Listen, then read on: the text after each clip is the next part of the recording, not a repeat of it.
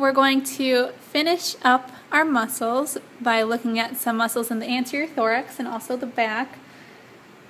We'll start with this muscle right here, which is the pectoralis major. If I was able to lift this up underneath, I can see the pectoralis minor.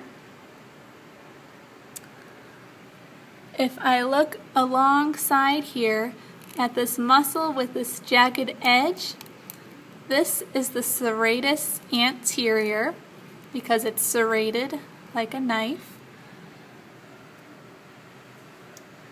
Next, we can look at some muscles between the ribs. I'm going to get in close here. Here is the external intercostal muscle. Here is the internal intercostal muscle, and if I take this off, let me just unhook it here. We can also take a look at the internal intercostal muscles inside here. So again, from the outside, here was the internal intercostal and then external intercostal.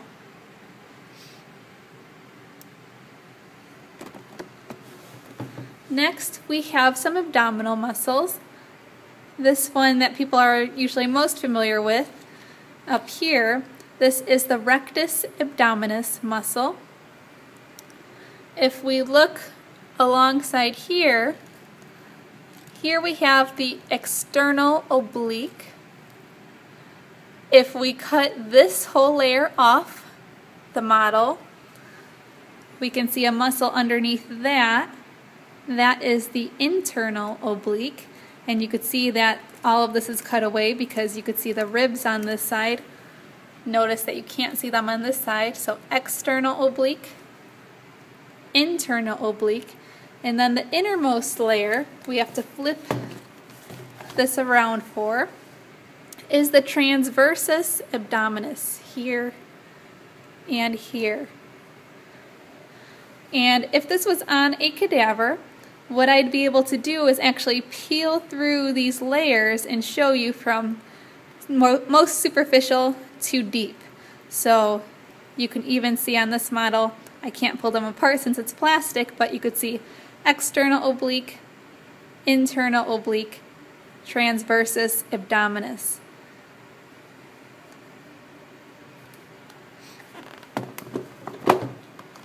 Or actually, let me keep this off. Inside the chest wall, we can see the diaphragm right here.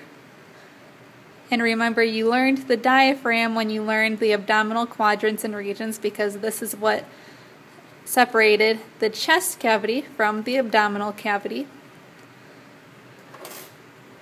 Before I flip the model over, let's just take a look at some muscles inside of here.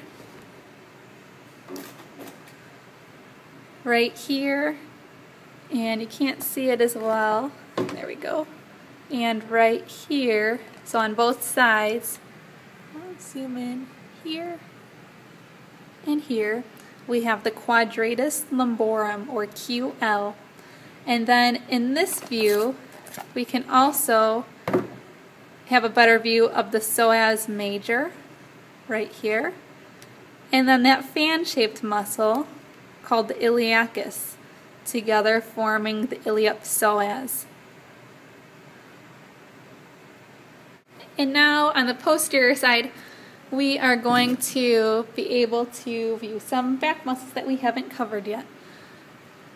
So we already looked at the rhomboid minor, but we can see the rhomboid major right down here. Then this large muscle going across here, this is the latissimus dorsi. We already covered the trapezius, but we can see it here and here. It's going to actually form a diamond shape. It's cut away on this side, so if I was to trace it out, it would go like that. We can also see one of the erector spinae muscles. So right here and also down here we have the longissimus group, or longissimus thoracis.